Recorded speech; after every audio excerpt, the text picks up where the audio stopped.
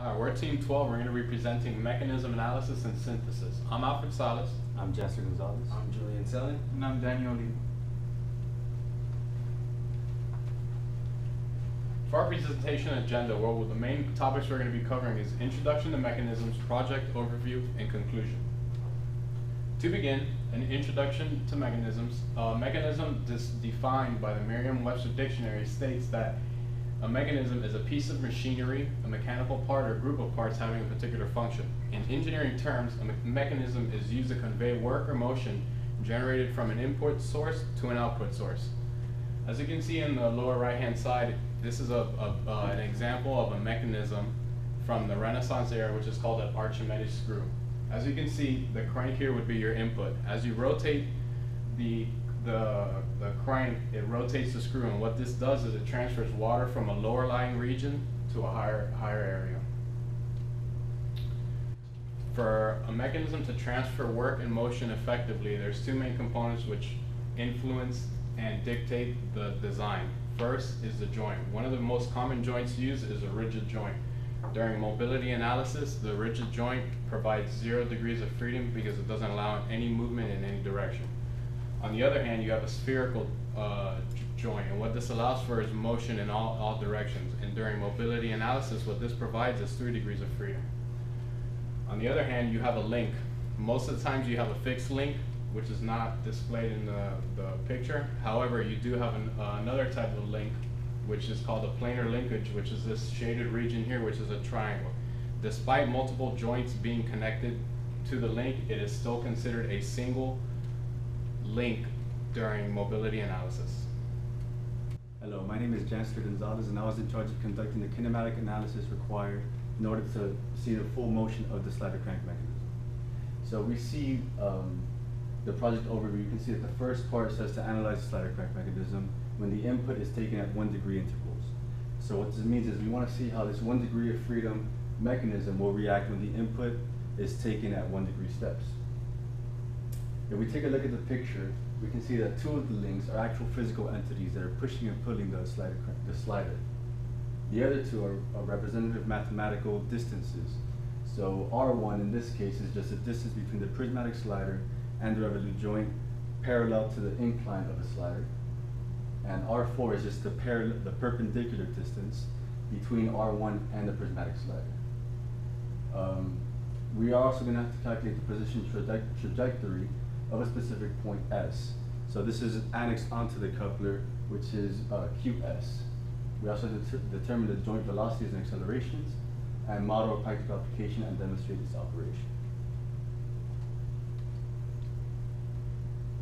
For the analysis, rather than doing it manually for 360 iterations, what we did was we developed a MATLAB code where it would take the essential loop equations, which is just vector addition of the representative vectors, and run it through 360 iterations. So our input or our index was theta 2 1 through 360. Our angular velocity is 3 inches per second, and our given angular acceleration is 0 inches per second squared. So when we take a look at the position trajectory of point S, we take a look at these 4 plots over here that we developed in order to see the actual trajectory of the point, rather than just show the value of the displacement as a function of time. We were given the length of the coupler to be 10 inches, and the angle of the coupler link was arbitrarily chosen at 45 degrees. As we can see here in the 4 plots, when theta 2 is displaced 90 degrees, you see a counterclockwise rather, trajectory of the point. If we look at theta 2 equal to 180, it moves even further down, and then we can see how it forms a sort of egg-like shape. When taking a look at the velocity acceleration analysis of link 3, we can see the angular velocity plot on the left-hand side and the angular acceleration on the right-hand side. We managed to put both plots together on one just to have a reassuring idea of how both of these plots affect each other. So the angular velocity, you can see you can find the max at around 200 degrees of the theta 2 displacement, and also on the angular acceleration, you can see at that same point you have 0 angular acceleration. This is just done in order to reassure us that the data we've obtained is solid data.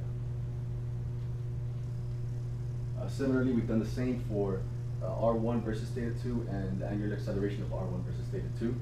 On the left-hand side, we have the linear velocity, which is maximum around 100 degrees, and at around 315 degrees, you can see maximum velocity of the slider itself. And linear acceleration plot on the right-hand side. Again, we have confirmed that these data points are valid.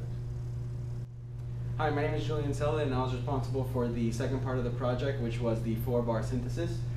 So basically, we were given 3 points that the coupler needed to pass through, and we needed to base our model on these points and see if the 4-bar mechanism would actually reach all these points. So for the first step of the 4-bar synthesis, you have to first solve for your pole positions. So you set up this matrix equation, and you have to solve for this unknown A0x and A0y. So first you have to find the inverse of the first matrix, and you multiply it by the resultant matrix, and the answer you'll get from that are your pole positions. And for our A0, we got negative 0.02 and negative 0.02. And then for B0, we got 44.99 for the x coordinate and negative 0.01 for the y coordinate. So once your pole positions are solved for, which would be these points right here on the 4-bar mechanism, you have to find each length of your link. So basically, you would use the distance equation in order to see how far this point is from this point is from this point, etc., and you'd find all the link lengths. So once our link lengths are known and verified, we have to determine what type of mechanism we have. So using Grashoff's rule, which is the longest link length plus the shortest link length has to be less than the 2 intermediate link lengths. If that inequality is proven to be true, then we have a type 1 mechanism, which for our case it was, so we had a crank rocker. Hi, I'm Daniel Oliva, and I was in charge of designing and modeling the real-life applications of both of our mechanisms. For our slider crank mechanism, we decided to create a water pump. Given that our specifications required that our input be a rotating link R2, we decided to create a water pump because of this math. Our input shaft is attached to an electric motor which rotates link R2. Link R2 then pulls on R3, which slides the piston up and down. Our input shaft is attached to an electric motor where the power will be drawn through, and the whole assembly is within a housing that has the dimensions of 70 by 60 by 26 inches. The cylinder bore is 12 inches and the cylinder stroke is 32 inches. And since our input is 28.65 RPMs, then our water pump is capable of displacing 426.7 cubic feet of water per minute. The way that our pump works is that as a close-up of our cylinder, you can see that the water inlet is on the bottom of the cylinder and the water outlet is on the end of the cylinder. The water inlet will have a one-way valve that only allows water to be drawn in through the cylinder as the piston moves backwards, but it doesn't allow water to be pushed back out of that valve as the piston moves forwards. The opposite is true for the water outlet. As the piston moves back, water cannot be drawn into the cylinder, but as the piston moves forward, it will push the water out of the outlet. Here is an animation of our system working. And as you can see, link QRS follows the same exact path that Janesler has calculated in the previous sections. For our 4-bar mechanism, we created a rebounding mechanism, which is useful in the NBA. It is useful for any player who wants to practice their shots, and as a player shoots a ball, it will go through the basket, fall down through a net that will then place the ball right in its location given, and then once that happens, it will turn on the electric motor, which will then move the linkage and hit the ball back to you and push it down the ramp. Here's another animation of our mechanism working. It's also good to note that this mechanism can be used for multiple sports, such as soccer or maybe football when you need the ball to be passed back to you.